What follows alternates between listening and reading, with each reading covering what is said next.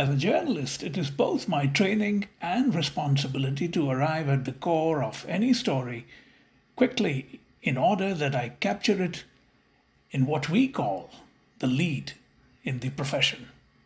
But how does one do it while dealing with a paper whose theme is so obviously profound and necessarily beyond ordinary comprehension? On a heuristic point of view concerning the production and transformation of light. That was the title of Albert Einstein's paper in 1905.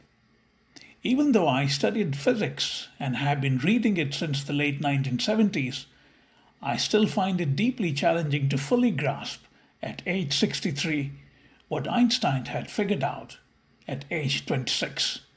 That is why he was Albert Einstein and I just a journalist making a documentary about him.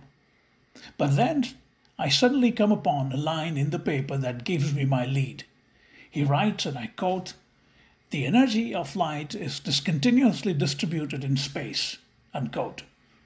That is the foundational wisdom of Einstein's explanation of light as energy quanta. That gives me the hook to hang this documentary on the year 1905, Einstein's miracle year when he turned physics inside out and upside down.